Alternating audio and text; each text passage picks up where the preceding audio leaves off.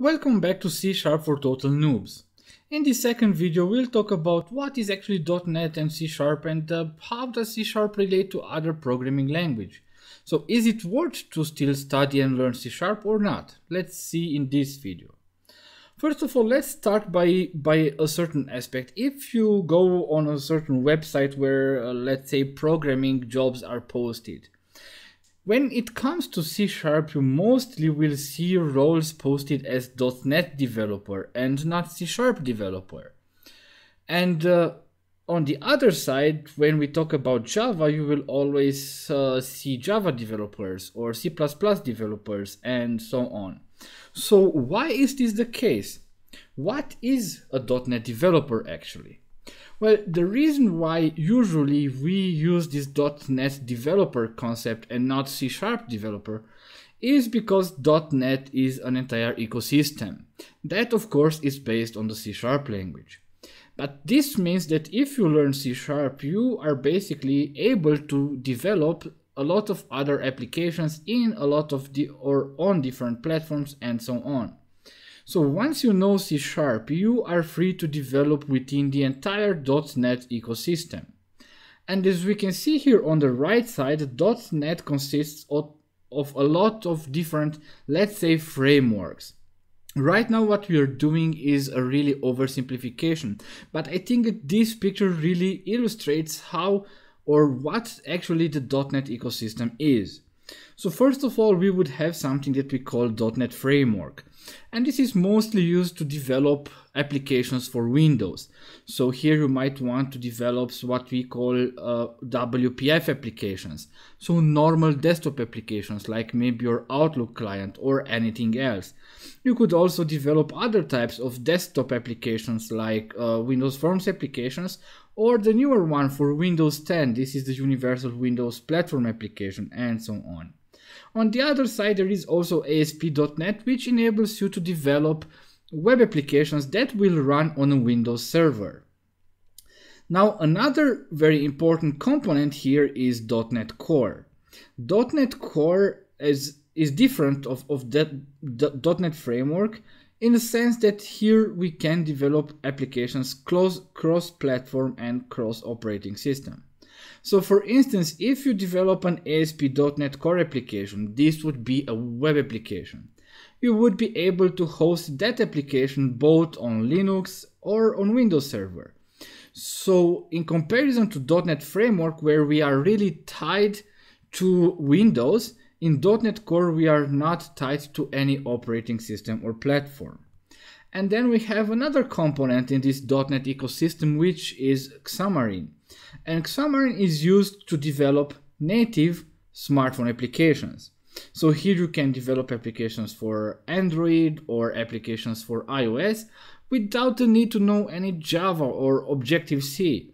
So that's why when you say .NET developer, this means that you have, when you know C#, you really have everything what it takes to develop even applications for Android or iOS.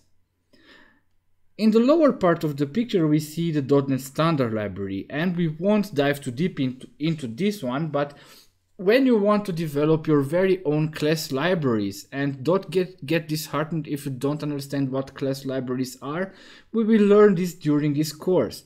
But for instance, if you want to develop your own libraries, you can develop them in .NET Standard, and they would be compatible with all frameworks, so with .NET Framework, with .NET Core, and with Xamarin.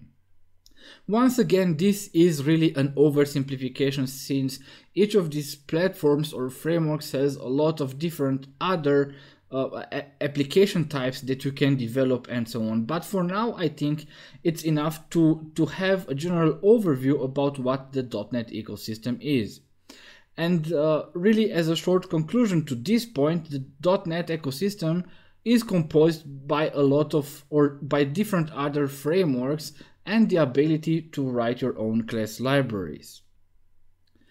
So the .NET Framework uses C# as a software development language.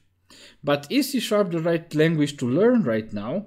So let's dive into some statistics that we took from other sources, And this is the TIOBE index, which is a very important index of programming languages.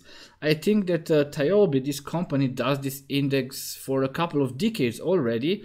And what they basically do, they try to make a representation of how different programming languages are used in the IT industry. And this usually translates in this case into market share. So we see here that we have Java, we have C, we have C++, Python, and C#. So C# is in the top 5, coming in this case, which is also for me surprisingly, even before JavaScript. But this is a whole other story. And other languages like PHP are way down in these rankings, or Ruby, there isn't on this specific screenshot either. So C# we see here that is one of the top 5 development languages, and this is really encouraging. But the next thing I think is more encouraging.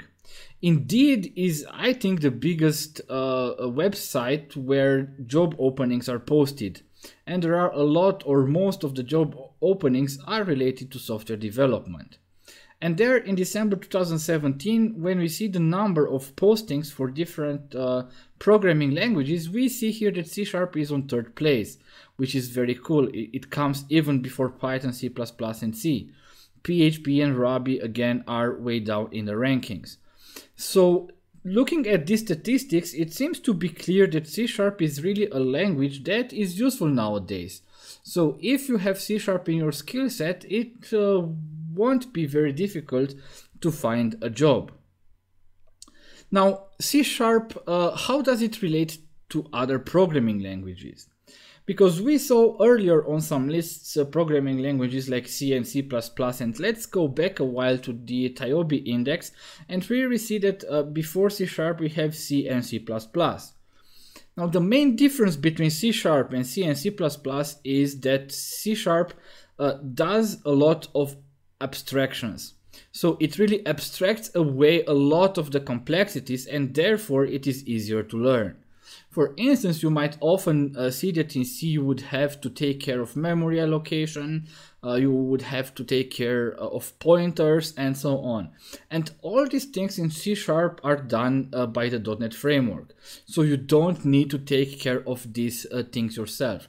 And this makes C# really a language that is easier to learn than C or C++.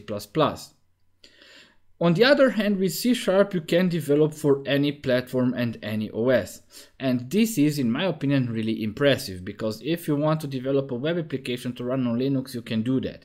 If you want to develop an application for Xbox, you are free to do it. There is really no restriction. You can do it. If you want to write an application for Android or iOS, you can do it also.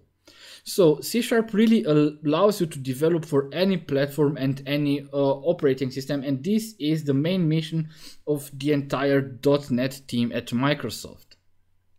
Last but not least, C# and .NET has really excellent tooling and a vibrant community. And tooling is very important, because you will see when you have to develop applications for production, or let's say more complex applications, you would have to take care of libraries, you would have to take care of library versions, and so on. And for instance, in other frameworks and in other programming languages, this could be a real hell. But in comparison to other languages, in C# using the .NET framework and the tooling that we have with Visual Studio, things are not that complicated as in other programming languages. And if you might have some questions, if you don't understand something, if you have a problem, the internet is full with answers and questions on C#, both on Stack Overflow, on MSDN, and also on other websites and web applications. So if you ever face a problem, until it was my case, until now, I never had a problem that I was not able to find a solution online. And this is really important, especially for those who just want to start their way to become a software developer. So looking at all these things together, I think that it makes a lot of sense to choose C# and .NET if you want to become a software developer. And during this course, we will tackle all the basic and core concepts of C# and .NET, so that at the end of this course, you would already be able to develop small console applications that have logic in it and that follow certain best practices and principles. So I hope to see you also in the next video, where we will start to look at Visual Studio and we will also build our first program. You heard correctly, we will build our first program just right at the start of this training. So hope to see you there.